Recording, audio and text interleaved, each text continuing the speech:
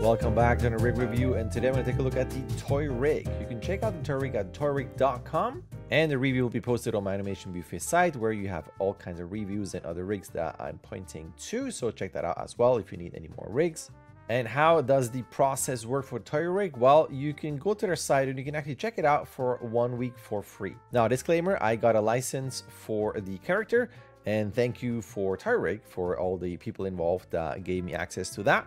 And that is how I got the rig, and this is how I'm going to check it out now. Now, in case you do have a license, how this works, you can go download now. You got a terms of use, click download it now, and it gives you here download a file. Now, as you can see, it comes with a regular license and a premium license. And when you download it, you get these two characters in your folder. And the latest version that I downloaded had a version 24 version 2 and a version 25_Dolly, which will be the different two rigs here. Now, they do offer 1 week trial. They have a 3-month license for $17.97. They have a 1-year license for $49.99. The ToyRig comes with a picker and is compatible with Maya 2018 up to 2020. 22 is not yet confirmed. And you can see also here the regular license for $14.97 and so on. So check out the website for all that information. You can see here whatever will work for you best. That is up to you to decide. So I downloaded the rig. And then you have a how to install. This also comes with a movie if you prefer to watch something instead of reading it. And these are the instructions. So I opened the ToyRig version 24 students.mb file. This is what you get. After that, you copy paste the Python command here, which again, you can find in the README notepad. And it gives you the user ID and the key code. The important part is that you're going to have to copy user ID from Maya and you send it to them. And then within 7 days, you will receive your key code. That is important to note just in case you want to use it right now or maybe tomorrow. So definitely factor that in as you are trying to download it and getting ready to use it. You also need to be connected to the internet to run it. And again, all the information is in here. Check that out. And it also gives you the information about how to install their picker. And as you saw before at the bottom here, I have a code JDH101YR. 101 years. You get you get 101 years off. No, it's a promo code good for 10% off the 1-year license or the 10% Animawarriors stream 1-year subscription. I'll blend that information in just in case of my accent. But that's information. That's super cool. Thank you so much, ToyRig, for the promo code. I hope people out there watching this can use it and can be helpful. And that is that for the introduction. That is the rig. You can see on the channels here, you have mesh, layers on, off, and controls on and off, which with my hotkey, I can turn on and off as well. You got a bunch of controllers. I'm really excited to check this out because all the animation that I've seen have been incredibly cartoony. I'm really curious about all those controls. And I'm going to start with the outer control. That looks like I can just move it around and also scale, which is good. Global scale is always good. You can see here visibility. There's nothing else on the channel. On here, you got the same thing. You also have the switch here for spine, IK, FK, yes or no. So you can see that switch there. That is on the inner bigger controller. And as always with two controllers, you can move a controller down. And now you have the pivot here, just in case you want to use that now as your flight rig, where that is your, your main pivot point here, just in case. I'm always a fan of having multiple controls and being able to change things like that. Now, we have those arms down and the feet together as well. So what I'm going to do is I'm going to select this and select that and move those feet out a little bit. Ooh, it's already nicely deformed. Anyway, move it back out so we can see the actual controllers. They're actually fairly light in here. So what I'm going to do is darken my background so you can see those controllers a bit better. I hope that works. All right, let's get back here to the feet. You can see here, it's the foot. Let's stretch it. It's not on auto stretch. This is on and off now. You can go back here. You also have a twist function for the knee. So the twist is done through here. You have manual stretch, which most rigs have here. Use pole vector. There you go. You can turn that on and off. So you can have it like this. You can have it visually. Actually, I do like it on the channels usually. As we saw before, this is your extra controller to do all kinds of movement and banking. You can see this here. This is in 2 axes, right? So you can do your foot roll like that. You can go pretty far here. And then in translate Y, this is your banking side to side with a nice pivot off the side here. Then you have a second one here. What is this? This is the left leg IK2 control. So I can rotate. Ooh, what is that? That gives you all kinds of crazy stuff. Interesting with those deformations. Left and right through here. These are very separate, isolated controls. That's pretty cool. What is that? So that's my wrong axis here. Again, you can move this all around. And you have that same thing here. So you have controls here. Falls into FK mode. Move that around. Stretch. Probably scale, huh? Yes, you can. Let me just double check. Can you scale this? You can scale, but with a pivot off like that. Interesting. And then you can scale again with a interesting pivot change. Well, that is for you to decide. Are you going to use this? Again, you can pull here.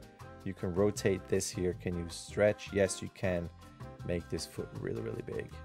That's cool. What is this here? On the side, you have foot banking. Okay, so you can still translate just in case you want to have different pivots, but this is your banking, so you have very specific controls that way.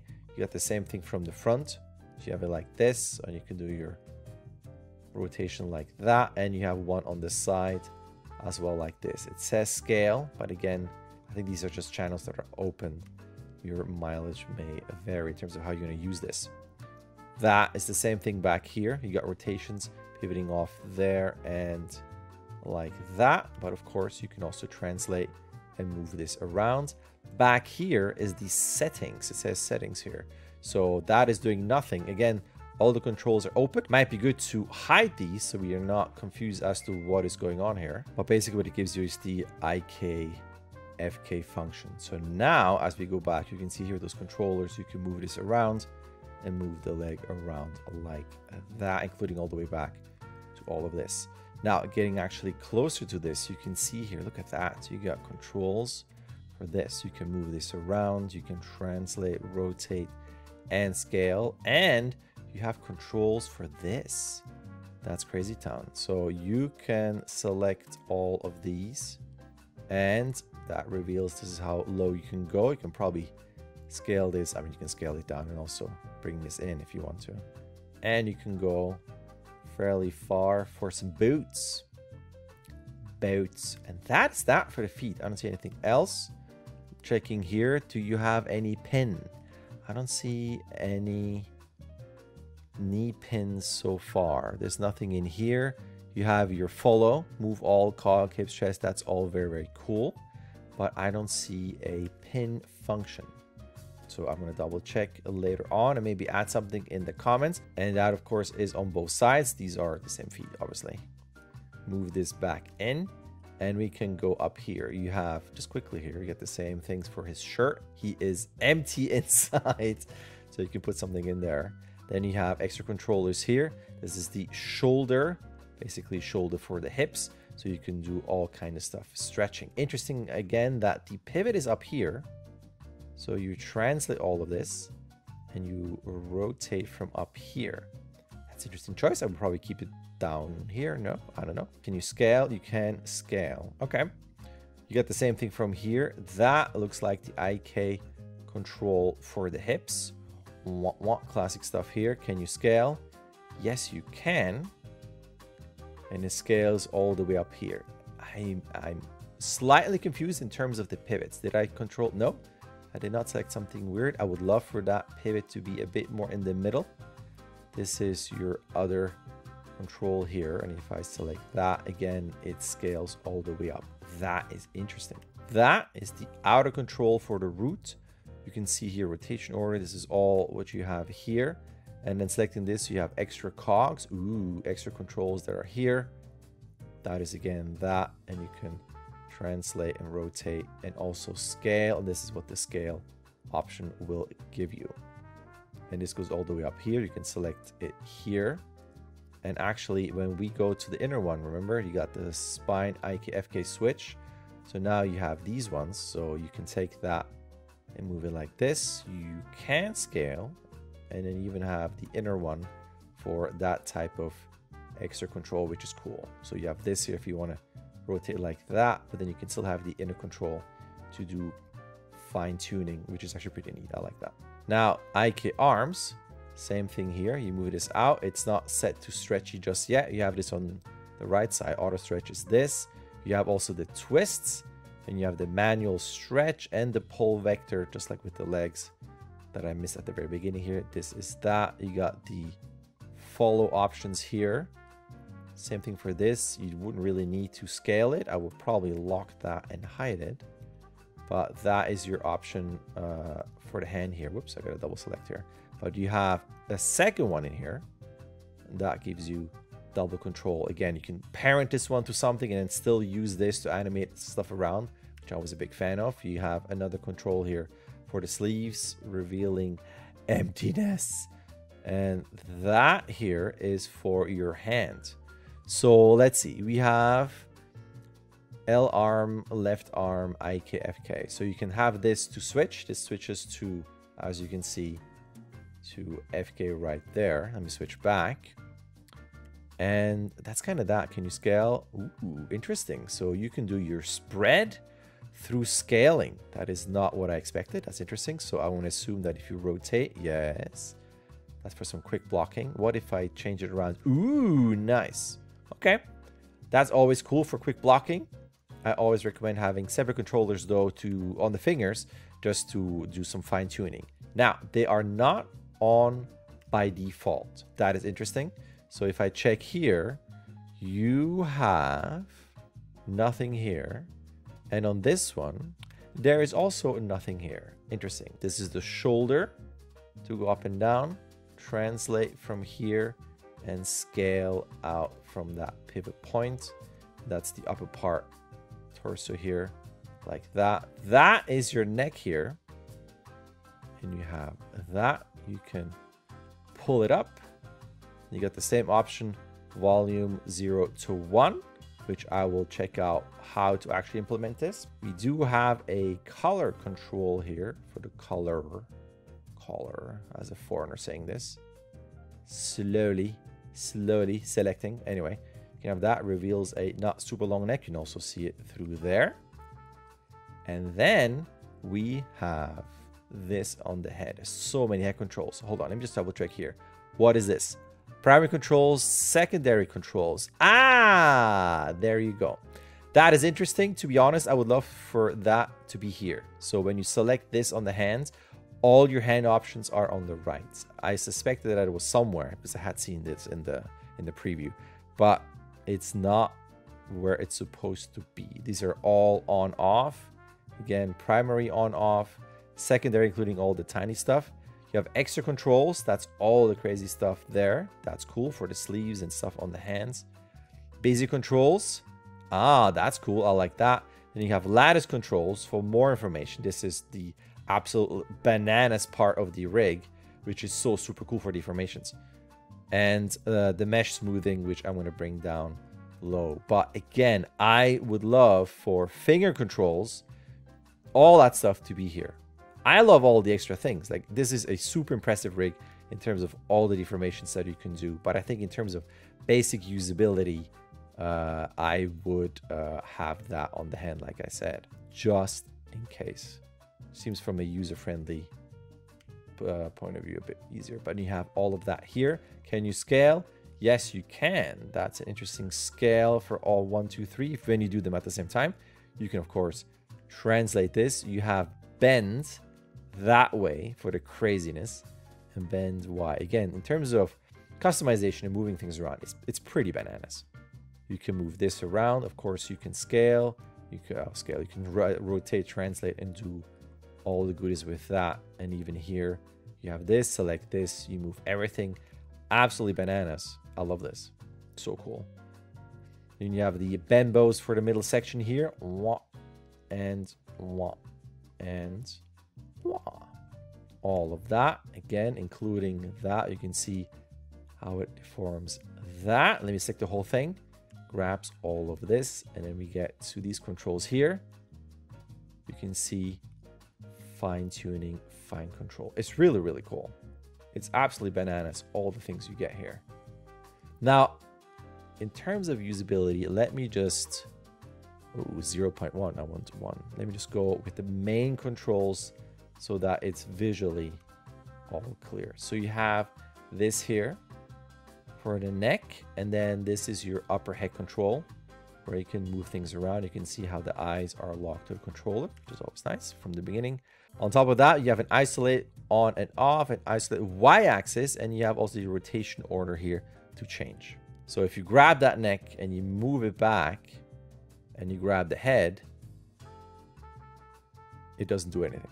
Now, that being said, if I take the neck and move it back, I don't see a world space change in the isolate right now, but even like both of them off, don't really do anything in that regard. That being said, you get a scale, you can get all the goodies on that as well. These are the eyes. Rotate these around or translate, that's all cool. Of course, these are all separate. Can you scale? No, nothing happens here. Eyelid follow. So when you have this, and you can see how there's movement, so like that, and you can do follow head, right? So now the eyes are following the head. And when you select this only, you have eyelid follow off. And now you select all of them, you can see the difference, how the geometry here on the left side is moving, but on the right side is not. Again, that's just for the eyelid follow. Then we're down to the jaw. Opening up the jaw here, you can see the tongue controls. You can move this out here. So you can rotate, scale, and translate. That sounds pretty straightforward. Can you scale the jaw? Yes, you can. You can do that, of course, here. This looks like a cheek control. Scale, just in case. Yes, you can. And you have different areas. It gets very, very detailed in terms of where you can move this. This would be your corner of the mouth, pushed is fairly far. You can also have tiny controls here, same left and right. And once you're up here, you can see this is your overall mouth mover. Rotate like that. You can also scale, and then on the side here you have that. On the upper side you have it here. That's my fault here, I translated out this way, but you have that. And of course up here, not going to use all of them, you know what all of does. It's very cool though, lots of controls on the mouth for sure. Let me close that. Speak of which, now selecting this, like the corners, that's all you have here. There's nothing hidden. There's nothing here on the cheeks, and there's nothing here on the jaw, just in case you're wondering. This is for the nose. If I get to select it, that is your Pinocchio right there. Can you scale the middle? Yes, you can. Translate, also rotate, nothing else in the channels, just as an FYI. We get to up here, you got that arrow to change the lids there, and maybe just for visibility, I'm gonna do the head smooth or mesh smooth here. Oh, there's no change. Actually, hold on. Is there no mesh smooth? There is no mesh smooth. Okay, interesting. Well, I'm going to take this, select it, and do it manually just in case. So that when we go through here, let me set that back to reference. Now when I move this around, you can see here lots of details. Same thing on the right side. You have an overall eye mover, so you can really go anywhere you want to go. You can scale, and then you have that, which I'm assuming is going to be for the lids. Yes, it is. You have it like that. It's not through rotates. There's nothing in scale. It's purely translate. So probably again, I would look at locking some of those just for a clean usage of all those controllers. This is your outer, there's no translate. Just as I said, here's one where you have controls locked. So this is only rotates for the eyeballs, just in case you don't want to use those, the head box there, the eye box. And that's kind of that. Let me check again, just selecting this, nothing else. That's that. That looks like the overall eyebrow controller. Oh, you can see how much, it's not just the eyebrow actually, it deforms. Okay, so it's attached, yes. So it's going to move more. You have that for the inner, and then you have all of these for separate movement. And yes, you can scale. That is that. And I think that is it for the main controllers. Now, I do want to hide these, bring in the secondary stuff. Aha. So now we have all the fine-tuning detail like that. That must be the teeth. So actually, let me bring it back then. So just quickly, you can open this. Whoops, you can open that. Okay, so you can see how that follows. That must be one controller. All right, can we scale? Yes, we can. What is that? Ooh, separate tooth controls for nice lines there. I like that. That's very cool. Now I just go back just quick. Hide this. What else do we have? Ooh, that is really all very fine-tuning stuff. Cool. Yeah, and you can see here. Let's go back this way. Lots of stuff. That's my technical definition here. Lots of stuff. What does this controller do? What does it do? It does lots of stuff. And actually it goes all the way to the eye. So now you can move iris and pupil. Wait, am I selecting the middle part? Yes, I am. All right, that is done through scale, nothing in the channels. And again, all those tiny things. Oh, including this line. Wow. That's cool. That's very, very detailed. I love it. What if you scale? Yes, you can. You can get an eye mustache. Would an eye mustache be lower? Is that an eye mustache? There you go. That's cool. I like it. And just checking, you got your bend bows on all the arm stuff. You can see this is how you turn on the fingers. And you know my thoughts on that. All right, well, let's turn this off. Go to extra controls. Ah, you got that on the root as well. So extra control here, extra cog. So you have extra on extra, like I showed before. This is your Inception style. And then in here, you can see this is a separation of the head like that. Scale, yes. Rotate, yes. So you can go into very fine-tuning line of action of head and really move this around any way you want to into some nightmare scenario, which is awesome. I love it. Why not? What is this? Oh, cool. Look at that. That is for the lower part of the eye. That's bananas. Is there an upper part? No.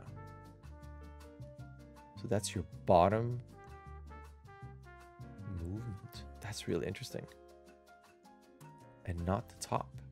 That's super detailed. Once again, we got more stuff here. And we have ears. Ears for here. Ears. Ooh, this is the whole ear. Okay. And then you got the top one. Can I do an ear rotation? Yes, I can. And just in case.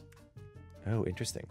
So when you scale, you can see what it does to the geometry. You can't go super small because you can see there's some creasing there in the geometry. Just as an FYI. That is the upper part of the head. Dun, dun, dun. I am super brain. No one is smarter than me. Cool. I like it. I like it. Hair, which is IKFK, some degree. It's cool. I like it. Ooh, what is this? Moving everything. Ooh, I like that. Just in case you're done here, you can do some overall movement and then some fine tuning separately. I like it. What is this? That must be a side head. Side hair. Oh, with a squash as well. That's cool. That's very cool. These are all three. Okay. And just in case, if I deselect this here and hide, that's what your character looks like without hair. I think I have seen all the options. And clearly, it's an insanely customizable rig. I mean, let's turn all of this on. Holy macro, look at this. No wonder those shots are always so super cool. It's really, really super cartoony. Look at this. That is really fascinating to have all of that ready. And then, of course, you should take this and put some mocap on there. Go completely against type. No, it's really cool. I really like it. Let me see. If that was the hair, I don't see anything hair-wise in the back. Oh, okay. So it's also locked. Yes. For once, it's locked. So this is your full-on squash and stretch in the hair. I would actually love a change in that. Let's see here. So you have volume loss. So you don't have that. Is it freaking out? There's some moments where it freaks out. But you can see here, there is no squash and stretch. Oh, it's me. Oh, volume loss and going into some crazy numbers. That would be a good thing to lock. But here you can see what it does to the hair. But I would love for this control to be unlocked in terms of all translates. But again, if I move this over, it's not just to one. those to whatever number. So I think this would be good to lock those numbers. But I would love for some hair control here, because I'm going to assume that this is going to grab the whole head. Yes, it does. And it's only because, I mean, you already have this, all the fine tuning of that little stuff. It'd be kind of cool to get maybe, you know, like a couple sections in the head here, of the hair, the backside. Because given that there's so much you can do in terms of, you know, like flattening things, but I don't really want to affect the rest of the head, right? So if you move this, you can see how the front part is moving. I would love for that. I'd say the character, again, if you look at the hair, how far is the head going? Okay, so here, so you have this whole section, right? This whole section is hair. This is where the skull is. It would be cool to have an extra control to flatten this. Imagine your character is leaning against the wall so that you can flatten that hair. Might as well, since you have all those awesome, fantastic features, just to kind of really push this even further. I mean, I don't know how much further you can go. I mean, it's pretty bananas.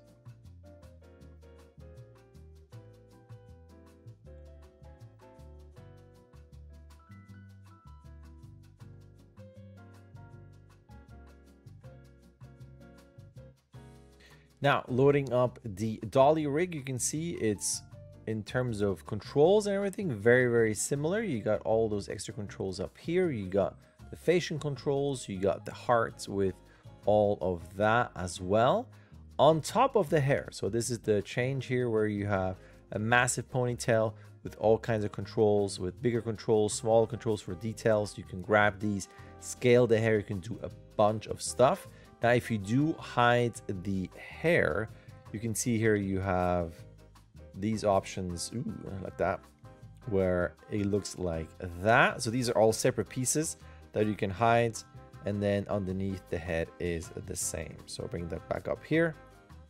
That is the difference between those two rigs. If you look at the face, again, same controller. So if we're used to animating one character, it's going to be the same. You have an extra here in terms of detail where you have a, there you go, you can scale this, an earring, and the eyes are all the same. You have different colors.